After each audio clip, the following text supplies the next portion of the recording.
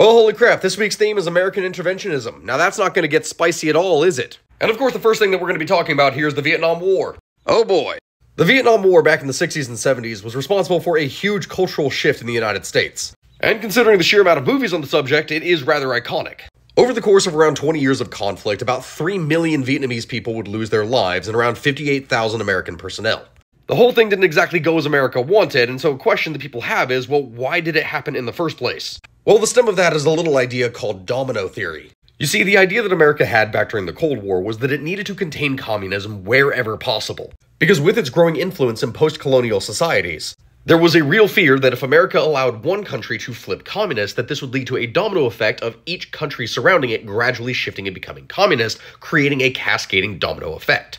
Thus, in order to stop this, direct military intervention was going to be required, giving us the Vietnam War.